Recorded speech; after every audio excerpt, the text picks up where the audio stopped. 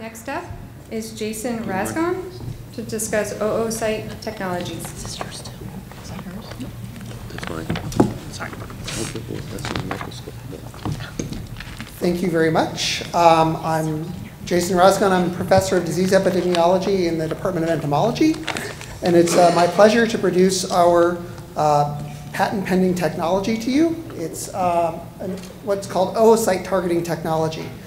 And so what our IP is a platform technology to deliver biomolecules to eggs from the circulatory system of adult females. And this is exploiting highly conserved egg development pathways that pretty much every egg-bearing animal has, all the way from insects all the way up to platypuses. And it has very diverse applications ranging from pest control to animal health. And so basically for any of these organisms, when you're talking a mosquito, a fish, a chicken, pretty much anything that lays an egg, you can introduce these biomolecules, modified biomolecules, into the circulatory system where they will target and enter the developing eggs. We call this method remote control. It stands for receptor-mediated ovary transduction of cargo. And it's a method my lab developed to do genetic engineering in arthropods. And so we've developed short peptide ligands ranging from about 8 to 40 amino acids that bind to specific receptors on the ovaries. And then if you fuse these ligands to anything, could be a protein, DNA, double-stranded RNA, a virus, a bacterium, a drug, any kind of a biomolecule or structure, when these things bind to the ovaries, they will get taken up during the process of egg development. And you inject these directly again into the circulatory system.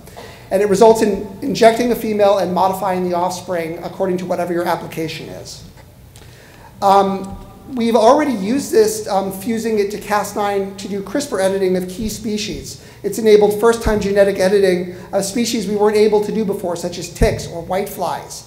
And it's enabling new research development for control strategies for arthropod pest control. It also has significant animal health applications. For instance, in ovo poultry vaccination, where you can inject a chicken and essentially vaccinate all of the offspring for potential diseases. Gene editing for disease resistance in shrimp, control of sea lice, which are an important salmon pest. And then easy genetic engineering of fish, poultry, and other egg-laying animals. The value proposition is it can reduce up to 95% equipment and operating costs.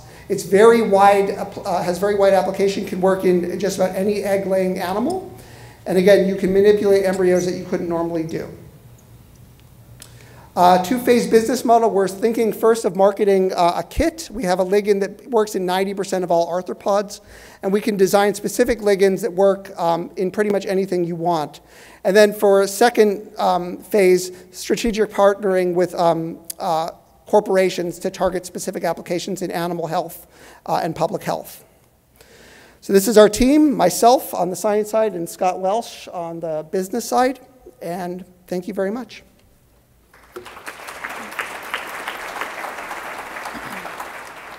So genetic modification is fairly new. CRISPR's, relatively new. What kind of regulatory risks are there to this? Because a lot of people, there's a lot of resistance right now in the market to genetically modified foods. What you're looking at is genetically modified animals. So it depends a little bit on where you are. So at the moment, you can use this technology just to essentially delete parts of the genome, so making base pair deletions. In the United States, that is not regulated as a genetically modified organism because you're not adding anything, you're just taking away. In Europe, it is. So the regulatory procedures will differ a little bit depending on where your market is.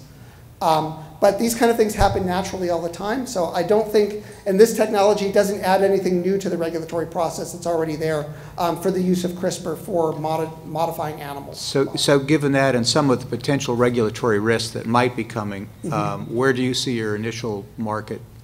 Initially, the low-hanging fruit is in essentially research applications for arthropod genetic manipulation. Because we have essentially a prototype kit that's ready to go. It can be scaled up. We can easily make the reagents at scale. We've already worked this out. There are potentially thousands of laboratories that would be, just even academic laboratories that would be interested in using this technology. We've had direct contact with over 100 already in 10 countries. And then also biotech companies, ag pharma that would be interested in doing things from a research perspective, not necessarily for modifying things that are going to enter the food chain. But anything you would be involved in would have to be labeled from a consumer standpoint as genetically modified. Again, it depends on where. So in the Okay. US, no, it would not have to be. If we were not inserting something, if you're just altering things. That's not regulated as a GM organism in Okay. the US.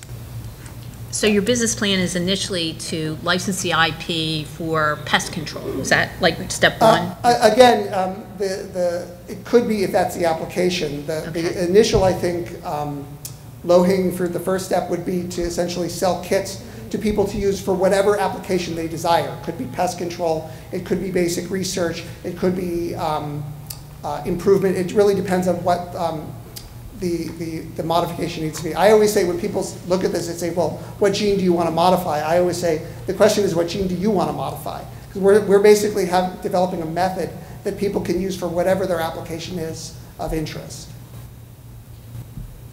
And again, the methodology is you can modify a gene in the egg through essentially the mother, the female carrier. That's one application. So again, we've used CRISPR as our use case here. So the technology, the IP, is not CRISPR or genetic modification. The IP is ovary targeting and germline targeting. And so in this case, we're targeting Cas9 to the germline to show that it works, and there are applications involved with that. But you could be interested, just hypothetically, in delivering a drug to chicken ovaries or something like that. The same technology can be used for that, where you're not modifying the genome. So it's the targeting ligands that are the IP, not the CRISPR itself.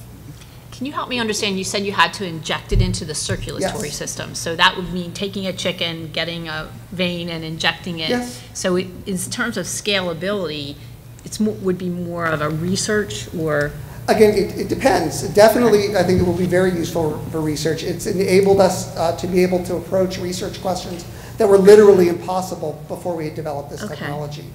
But I could see potential applications partnering ovary targeting with vaccination and things like that, where it could be used at more of an industrial scale to basically improve and make more cost-effective some of the various processes that people are already doing in the food chain development and things like that. Once you inject that chicken, though, its offspring and everything downstream from that would be modified, genetically Again, modified. if it's CRISPR, the offspring would be modified. If it's a drug or a vaccine, it would not be. They would just be treated the way they normally would be. So how will you manage, let's say I'm having a bad day at Blue Tree and I want to create some killer mosquitoes and, launch them to all my, enemies. How will you prevent or guard against somebody taking that technology and using it for evil purposes? That's an excellent question, and I think that's a problem that's not limited to this. It's limited to the technology that's already currently available.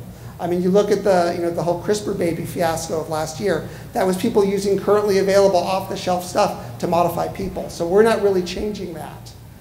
We're just offering another way to do things. And I think it's personal responsibility and institutional regulations and federal regulations to stop people from doing that kind of stuff. That doesn't change with this technology. Okay, thank you. That was our last question. Thank you.